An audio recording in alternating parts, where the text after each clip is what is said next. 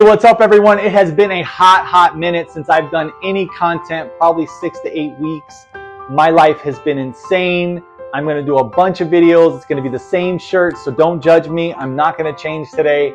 And this first video, I want to talk about how do I balance 4 businesses. Well, I have a real estate business, which I've been doing 20 years. I have my event center dance studio, which has been open 5.5 years. I have my Super Congress, which is 5,000 people. It's the biggest salsa bachata dancing events with 6 concerts and shows and competition every 4th of July weekend, but it's literally 12 months of work. And I have a new platform that's launching about 2 months. I've been working on for 3 years, constant delays, constantly going over budget, etc., etc. Long story short, I work from about 5:30, 6 in the morning to about 11 o'clock, 12 o'clock at night. Super stressful. There's really not a lot of breaks in between. I'm always jumping from one problem to the next. I do have a great staff for all my companies. Unfortunately, staff can only do so much, right? I physically have to be in those listing appointments. I physically am dealing with the parents or events or whatever the case may be. I'm physically dealing with artists for my Congress, and I'm physically coming up with the ideas and dealing with the programmers and the legalities of the new platform as well.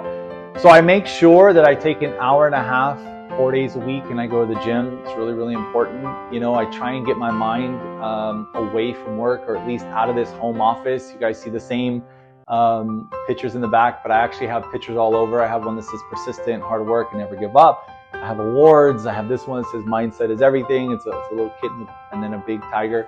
Anyways, so you guys kind of see me in the same place. I literally am attached to this chair a lot of the day. I have to come up with forecasts. I have to come up with projections. I have to come up with, what's trending and trying to stay ahead of the curve in all areas of my business, right?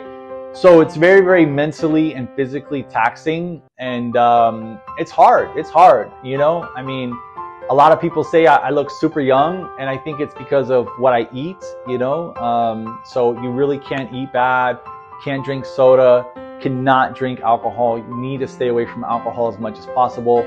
I've really cut back a lot on alcohol. I'll have probably like maybe 1 drink once a week or once every 2 weeks.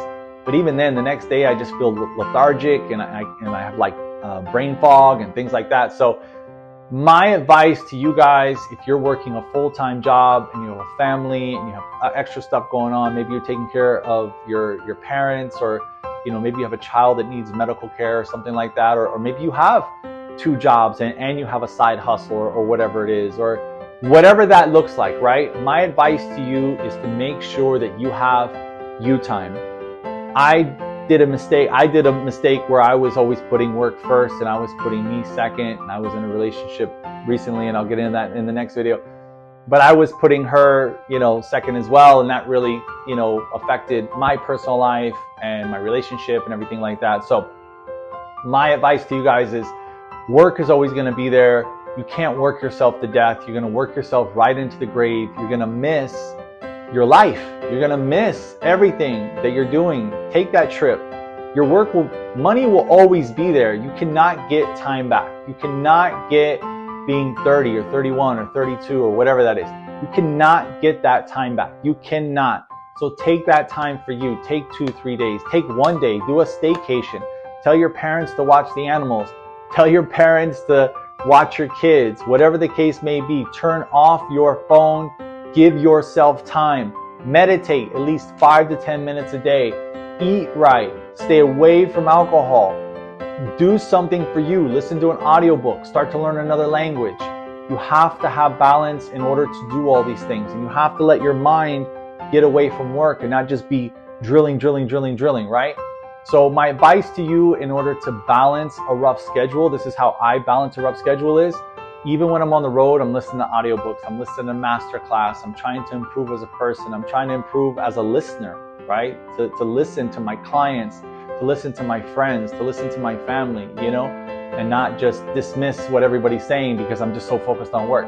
So that's how I deal with my busy schedule in owning multiple businesses.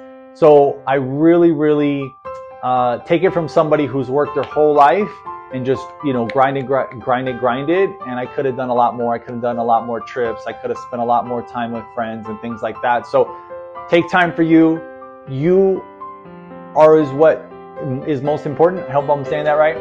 You are the most important factor in this equation, because without you, without your good health and your energy, the people around you will also feel it. And you know, you want to be a positive influence to people around you and not a negative, right? So remember, do for you. Your family, your friends will appreciate it. Love you guys so much. Thank you so much for watching all my content. I know I have a lot going on, but I truly, truly appreciate you. For more content like this, make sure you guys like, subscribe, and follow. We'll see you on the next one.